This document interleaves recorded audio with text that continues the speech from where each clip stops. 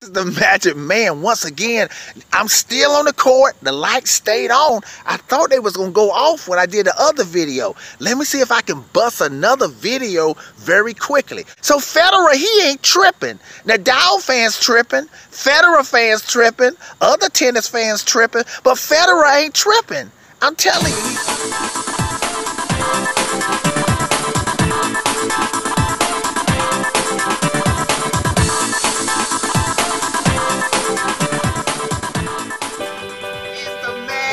Man, tennis preacher, prophet, psychic, coming back at you again with another video. Oh, okay, people, I told y'all I wasn't gonna make any more videos before the Australian Open starts here, but this was too tempting here. Now, this is really very important for it's relevant to the Australian Open. It's relevant for the next 5 years. It's relevant to the GOAT debate. And it's relevant, not just relevant for the next 5 years.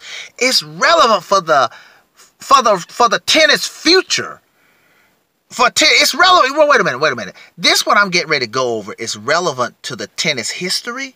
Because we talk about Rod Laver versus Federer and all that stuff. And I told y'all I'm not really clear who's the greatest between those two guys.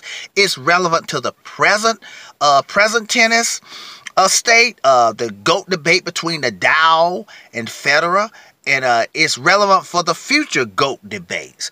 Okay, people, Federer was in a news conference here, press news conference. And Federer said something. Now, the news guy didn't get what he said, but I knew exactly what he was talking about. But he did explain it, and he was being very humorous about it. Federer said that he should not be the favorite. He should not be the favorite for the Australian Open. And everybody in the room was like, what? What is he talking about? Is he trying to joke? Or what does he say? Is he just making a joke? People didn't know how to take it. And Federer he got halfway serious. You know, he was still sort of being funny. He was saying a guy who's 36 should be the favorite, in tennis especially. I mean, tennis is a young man's game. And I know exactly what Federer is saying. It shouldn't be that way. A guy who's 36 years old. Now, listen, how many people are in the draw? Is it almost, what is it, like 120, 125, or it's around about 124, however many in the whole draw? I know it's going to quickly reduce after the second round on Monday, Tuesday, but I think it's like 120 to 30 people in the whole draw or something like that. So how in the world is the oldest guy the favorite? And probably the favorite for the Wimbledon, and probably the favorite for the U.S. Open. Now, y'all remember that scenario I told you? I'm going to get back to this whole what Federer's talking about, but this is relevant what I'm getting ready to say. You remember I told you all, that if I came from another planet, and let's say somebody tried to tell me that Federer is not arguably, I put arguably, because I mean, like I said, there's a debate between who's greater between him and Rod Laver, but arguably the greatest of all time. And I don't care if the Dow fans try to tell me he's not the greatest. I'm gonna say you guys are lying. And you know why? Let me tell you why. I don't need to even look at majors. I don't need to look at stats. This 36-year-old man is the favorite for the Australian Open. And there's 120 some guys younger than he is. And the Djokovic just beat Team straight sets since won the first set, and they still didn't put the Djokovic the favorite. And I don't care if he was hurt. Even a hurt young guy, the Djokovic being coming off injury and Wawrinka, they should still, I'm saying under normal circumstances, people, a younger guy who's coming off an injury should still be favored over an old 36-year-old guy. But why is that not? Why aren't they? I'm going to tell you why. Because he's arguably the GOAT. Only the GOAT can do that. That's if I came from another planet. If me and my alien friends came from another planet, my extraterrestrial friends, we're going to say, oh, you guys are lying and don't think Federer is arguably the GOAT. Because only the GOAT could do that. A regular guy couldn't be 36 and be the favorite in almost all the majors and even be number 2 favorite in the French Open under Nadal. How in the hell could that be? Now, let me get back to the title of the video. What Federer has done, people, check this out. Now, I'm already there. Because I know y'all have seen me make a lot of videos on Federer. I know the Dow fans are sick of it. He always making these greatness videos on Federer. Listen, people. See, what people don't understand about me, people, and there are some tennis experts, they already there too. Federer has created a new category for the GOAT. You know how you have categories like who got the most majors? Okay, and obviously that's the main thing they look at. Who got the most majors? Who's been in the most finals? Who's been in the most semifinals? They look at everything head to heads. How you play the field head to head, not just head to head like Federer versus Nadal. They look at the most Master Series tournaments you won. Everything. There's so many other categories too. Y'all, here's a new category here. Now let me just say something, y'all. Rod Laver, after the age of 30 years old, Rod Laver won the Grand Slam, people, at the age of 30. Wow. He won all 4 in 1 year. I told y'all that Rod Laver is great. But y'all, check this out, though. After the age of 30, Rod Laver retired like at 38 years old. But between that 31 and 36, Rod Laver, he couldn't win another major. Now, he did win like 5 and 6 Master Series tournaments a year, meaning, which is really great. That means Rod Laver, he was still winning like the Master Indian Wells. Something on that level. Shanghai, Miami, Barcelona. He could still win those, but he couldn't win any majors. So people, now, I'm still not clear who's greater between Rod Laver and Federer, but let me say something. This is really helping Federer make it a little clear. Federer has created a new category, people, and this gonna make it really harder for Nadal to beat him now. Here it is.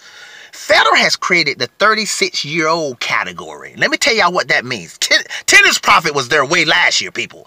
He's saying, can you win majors at the age of 36? I don't care how many majors you can win at the age of 30. I don't care how many majors you can win at 24. Unless a younger guy can win 40 majors, what Federer has created now. See, people, even if Nadal tied Federer, say this year, 19 majors to 19. I'm still taking Federer. He's 36. He can say, listen, the tennis experts are going to piss Nadal fans off because the tennis experts are going to be like me. We're going to say, okay, it's tied, but this guy's 36. So you got to go with the 36-year-old guy. You got to give him more leeway. You got to give him more credit. That's in any sport. Now, what Federer has created now, he's created a new standard. So now what you're going to have now, you're going to have a guy may come, another Federer may come, and he may get another Federer may come, and at the age of 27, let's say a new Federer comes and let's say Kyrgios, I'm going to make up something. Let's say Kyrgios ends up winning 18 majors, and he's only 27. And so everybody can be like, oh, wow. Federer didn't even have 18 majors at 27. But now now the standard has changed. Kyrgios, can you play to the age of 36 and get like 25? Or can you even be winning majors after the age of 31? Well, Federer has made us new standard. Can you win majors at the age of 36? Nadal, can you win majors at the age of 36? Djokovic, can you win majors at the age of 36? Okay? And Federer, listen, he's already done it. He's going to be 37 in a couple months or so.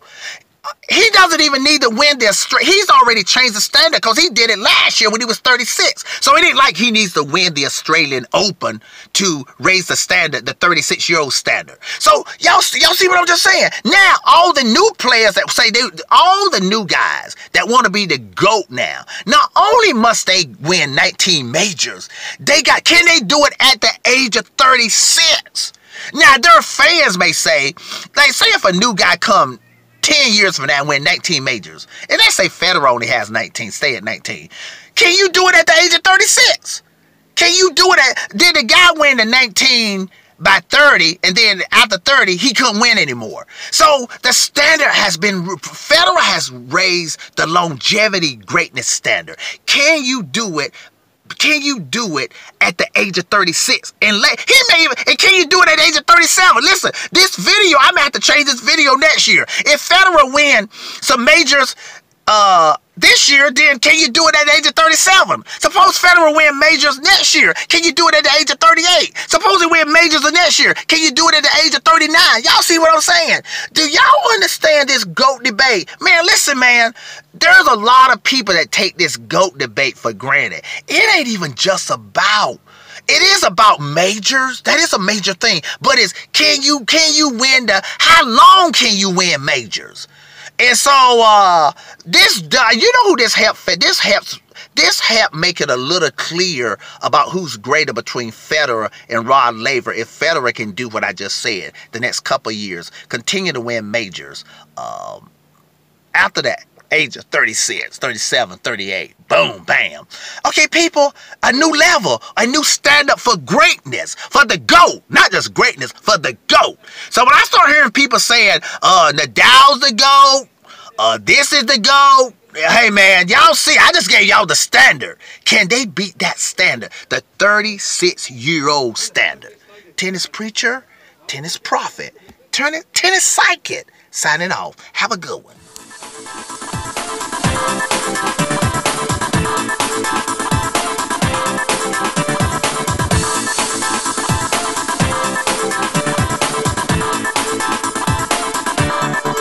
Magic man, tennis pastor, preacher, psychic. Y'all know the way we do it.